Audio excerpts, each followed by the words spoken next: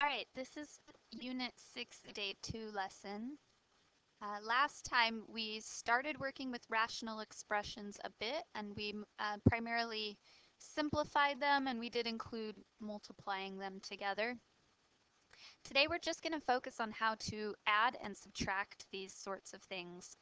So our first question, I wanted to relate it back to how you already know how to deal with fractions a little bit. If we have 1/5 and we want to add 2/5 to that, I think most of you know that that would be the same as 3/5. So the 1 and the 2 add together in the numerator, and the denominator stays the same. And that works if you think back to like long time ago, fractions. If we have a really ugly pie chart, fifths. If we start out with 1/5 and we add 2 more fifths to that, you can see that we do indeed have 3/5. It doesn't change what type of fraction it is. These are all fifths. We're just counting up how many we have, and that's how adding works in math, is we're just adding up how many. And in this case, we have 3/5. So with rational expressions, it works the same way. If I have 4 over 2x and I want to add 3 more over 2x, the total would be 7 over 2x. Now the important thing to note here is that this works because we already have a common denominator. So remember that the denominator is the bottom of the fraction, and when it says common denominator, it means that these two are the same. They both are over 2x. That worked here up at the top because they were both fifths. So in order to add two fractions, we do have to have that common denominator. So let's just practice a couple. These already have a common denominator. My first denominator is x plus 4 and my second denominator is x plus 4. It's the same, and that denominator is not going to change, and we just have to think about our numerator now. We have an x and we're adding 3. Well, those are not like terms, we can't combine them, so it will just stay as an x plus 3, and that is finished. For number 2, we have a common denominator here. It's x minus 2. So that denominator is not going to change when we do the addition. But here I have a 3x, and I'm subtracting an x. So I have a 3x minus x. 3x minus x, well, that's like a 3x minus a 1x, so that's a total of 2x, and then that would be divided by x minus 2. That would be our final answer. So with a common denominator already, that denominator won't change, and we just need to add or subtract the numerators. And if you have any like terms that need to be combined, you should combine those as well. Okay, so on this one, we again have a common denominator. Our denominator is an x squared plus a 2x minus 3. And that's not going to change. The two denominators are the same. That's not going to change. And let's look at the numerator here. We have an x plus 4, and we're subtracting 1. Well, if I combine the like terms there, that's an x plus 3 over x squared plus 2x minus 3. Now, we may be able to simplify this a little bit more, so I want to try factoring that denominator just to see. So if I have an x squared plus 2x minus 3. I'm thinking of factors of negative 3, and they need to add up to 2. So that would be an x plus 3 and an x minus 1. And you can see that we have a small cancellation here. We have an x plus 3 and an x plus 3. X plus 3 divided by x plus 3 is 1. So our solution here would simplify to 1 over x minus 1.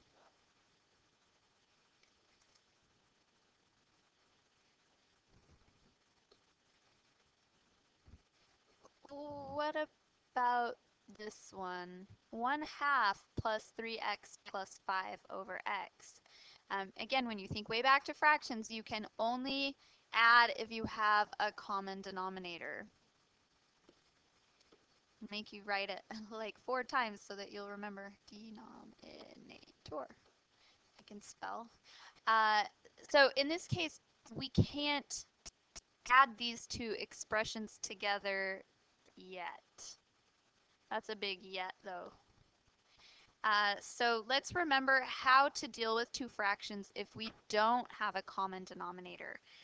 Essentially, you just make it so that you have a common denominator. So if I wanted to add, we're going to start with just numbers. If I wanted to add 1/3 and 3/4 together, I need to get a common denominator. And in this case, one of my denominators has a factor of 3 and the other has a factor of 4.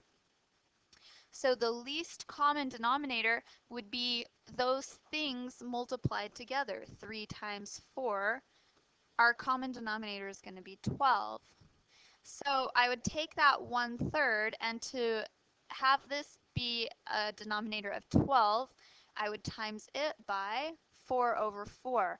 Now that doesn't change the quantity. It's still equal to 1/3 because 4/4 is the same as number 1. So it's 1/3 times 1.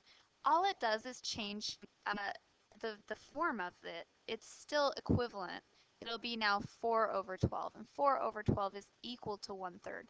So I'm not changing the problem or changing the quantity. I'm only changing what it looks like for a minute. Our second part was 3/4. Well, in order for that to have a common denominator of 12, I need to times that by 3/3. And again, that's the same as multiplying it by 1, so it's not changing the quantity, it's just putting it in a different form. And that would be then 9/12. So now we have 4/12 plus 9/12. They now have a common denominator, and we can add them to get 13/12, and that would be our solution for the sum of those two fractions. So let's look at that with rational expressions. So back to this problem, 1/2 plus 3x plus 5/x. You want to just kind of think about what you have in each of your denominators. Well, I have a factor of 2 over here, and I have a factor of x over here. So my common denominator is going to be 2x.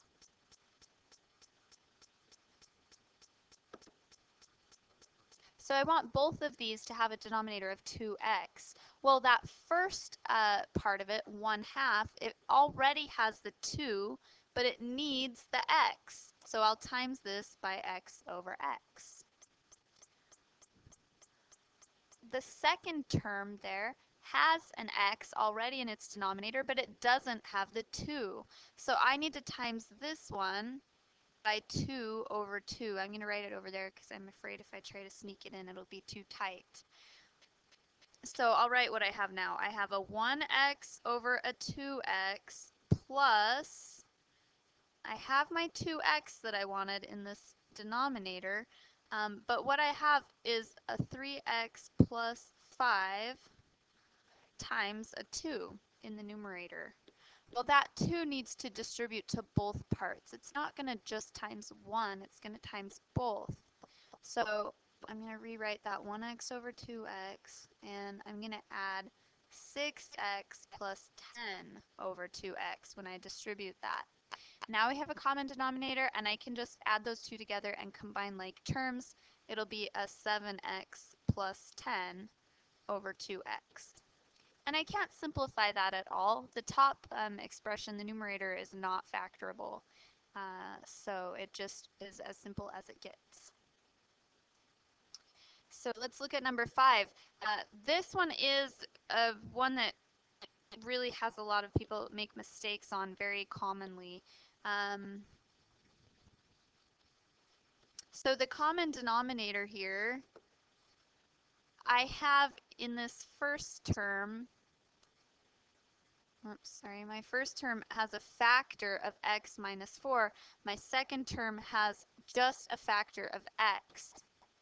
those two things are just two separate factors. So my common denominator is going to be x times x minus 4. It has to have both parts of it. But what I often see people do, and it's incorrect, is that they'll just try to subtract 4 somehow. But I can't add or subtract. I would have to multiply, and multiplying by negative 4 does not work. It doesn't help at all. That would give me a negative 4x, which is not the same as x minus 4. So remember, whatever you do to the top and bottom here, you're multiplying by something, not adding or subtracting something. So I want it to have a common denominator of x times x minus 4. So it looks like this first term is just missing the x. So we'll put an x top and bottom. And the second part of it here is missing the x minus 4. So now we have two parts that both have that common denominator that we wanted. So the common denominator is this. I have a 3x, and then I'm subtracting a 2 times an x minus 4. Now we can simplify that numerator just a bit. We could distribute this negative 2, and I would probably distribute the negative with the 2 myself.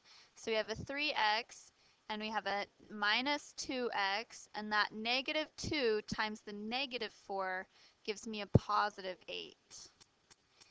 And that's divided by that same denominator. Now sometimes people like to multiply this out. You can if you want, but it's not necessary. You can leave it factored is just fine. Let's see, last step, we do have just a couple of terms here that we can combine. It's going to be, it's going to be an x plus 8 over x times x minus 4. And that can be our final answer. There's nothing really we could do to simplify that. My highlighter disappeared up there. Okay, so this is challenging, no doubt about it, but if you practice and do your homework, you'll be okay. We're going to just go through a couple more examples. So we have, in example 6, we have 7 over x plus 4, and we would like to subtract 2 from that. Now this one can be tricky for people because there's literally not a denominator shown in the picture, but if it's 2, that's the same as 2 over 1. So we can think of that as just a denominator of 1 if we like, if that helps us. So our common denominator is just going to be x plus 4. We have a 1 and we have an x plus 4, so x plus 4 will work. So the first part of that has the x plus 4 denominator that we want. We don't have to modify it at all, but we need to, for this second part, for the minus 2, multiply both the top and the bottom by x plus 4. So now we have a common denominator of x plus 4. So I have 7 minus 2 times x plus 4. Well, we can simplify that just a bit. We can distribute the negative 2. 7 minus 2x, and we have a negative 2 times a positive 4. So that's going to be a negative 8. That's over x plus 4. The two terms in the numerator that can combine this time are the 7 and the negative 8. So we have a negative 2x. I like to lead with my highest power. And then 7 minus 8 is negative 1. So we have negative 2x minus 1 over x plus 4. And that's fine. Sometimes you'll see people do things like factor that negative out, and if you want to, you can, but it's not necessary. Either of those answers would be fine. All right, 7, x plus 4 over x minus 1, and we'd like to add 5 over x squared minus 1. So we need to think about what factors are present in each of these terms. So in this first part, we have a denominator of x minus 1, so that's fine. In the second part, though, we have a couple of factors, not just one, but right now it's not factored. So let's factor this and figure out what factors we have. X squared minus 1 is a difference of squares. It's the same as x plus 1 times x minus 1. So you can see that it actually also has that factor of x minus 1. But it has another factor of x plus 1 as well.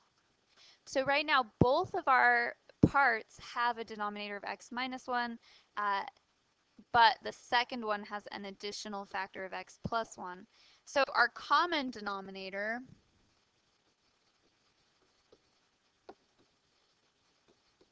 is going to be x plus 1 times x minus 1. You just have to think about which factors are present, and you need to have a common denominator that includes all of the factors. So our second part here already has everything it needs. It's just the first part that is missing an x plus 1.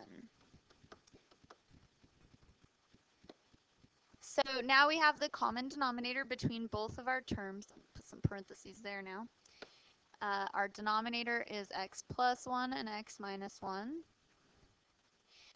For that first part, we have x plus 1 times x plus 4. It's going to multiply both parts there, and then we're adding 5 to that. So if we want to simplify this, we need to multiply out this little part, these two binomials. So we get an x squared plus a 4x plus a 1x, and if you can do this in your head, that's great, plus a 4, and then we're still adding 5 to that, so don't forget that plus 5 is still there. And that's all over x plus 1 times x minus 1. If I combine my like terms, I've got an x squared, I have a 4x and a 1x for a total of 5x, and I have a 4 and a 5 for a total of 9. My denominator didn't change. So it's good when you get to this point where everything's combined to sort of ask yourself if it's factorable. But in this case, x squared plus 5x plus 9 is not factorable. That's as simple as we can get it. All right, we're going to look at two more, and then we'll be done for the day. So if we're looking at these two little parts that we want to add together, we want to add x minus 8 over x minus 9, and we want to subtract, I guess, x plus 2 over x plus 1. So we have to think about which factors are present, and we have to have a common denominator that includes all of the factors. So I have right now an x minus 9 in this part, and I have an x plus 1 here. So my common denominator is going to be the product of those two things, x minus 9 times x plus 1.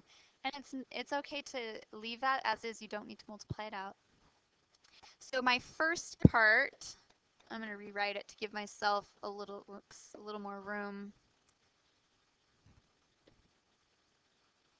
The first part has the x minus 9, but it's missing the x plus 1. So I'm going to multiply it by x plus 1 over x plus 1.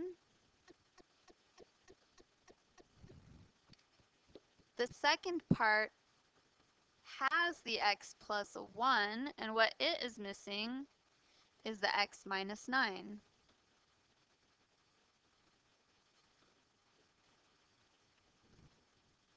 So now I have a common denominator here, an x plus 1 times x minus 9. So I'm going to go ahead and combine these two into one expression.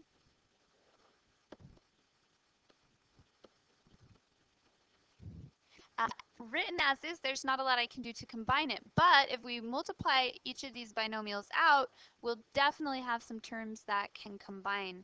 So I have an x squared and a positive x, a negative 8x, and a negative 8.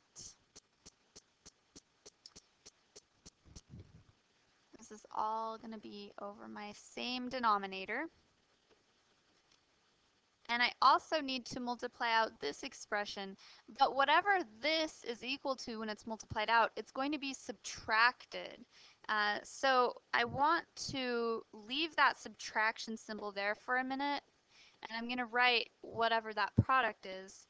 So x squared minus 9x plus 2x minus 18. And all of those things are being subtracted.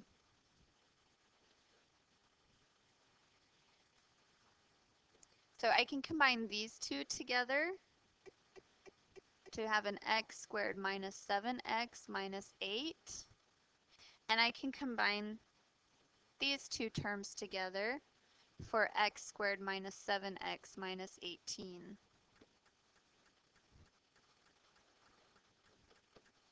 And when you're doing this, you probably won't write out each of these steps individually. You'll probably do some of them as combined steps.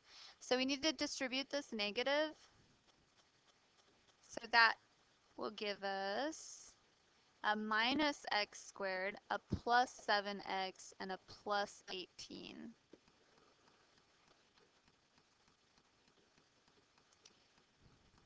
And now finally I can look to see if any of my terms combine. I've got a positive x squared here and a negative x squared. That adds up to 0, so those are gone. I have a negative 7x and a positive 7x. Those two are gone. And then I have a negative 8 and a positive 18. Well, that adds up to 10. So I have 10 over x minus 9, x plus 1. And that would be the most simple form you could put this in. Now, again, you could, I guess, technically multiply this out, but it's not necessary to multiply out your denominator.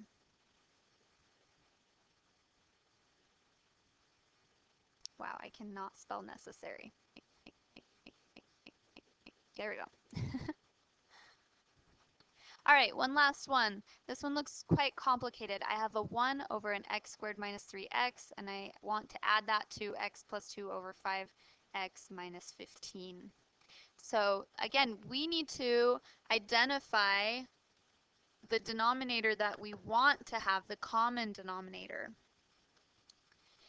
And to identify the common denominator, we really need to know what factors are present in each of the two terms. So if I think about this denominator, this first denominator here, I have an x squared minus 3x. Well, that's the same as x times x minus 3 if we factor it.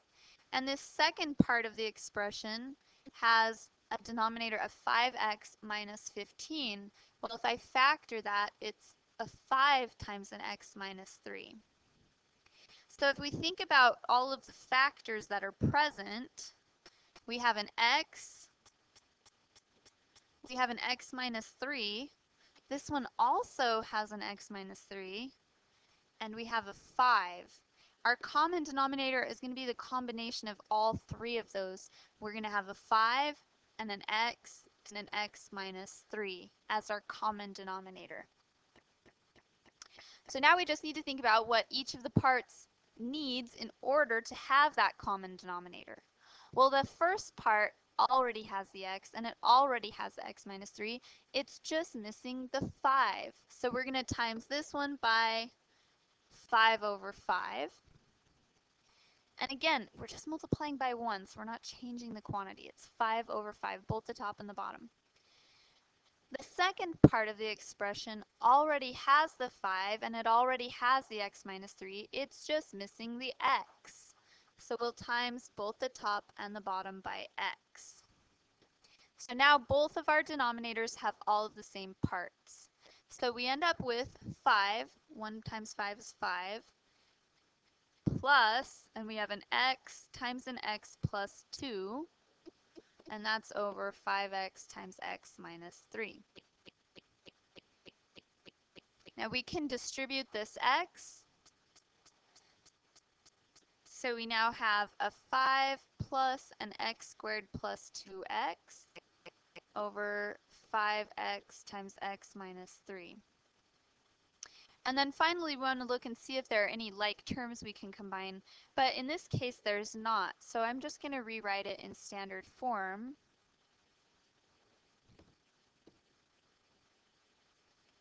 And that would be our final answer, x squared plus 2x plus 5 over 5x times x minus 3.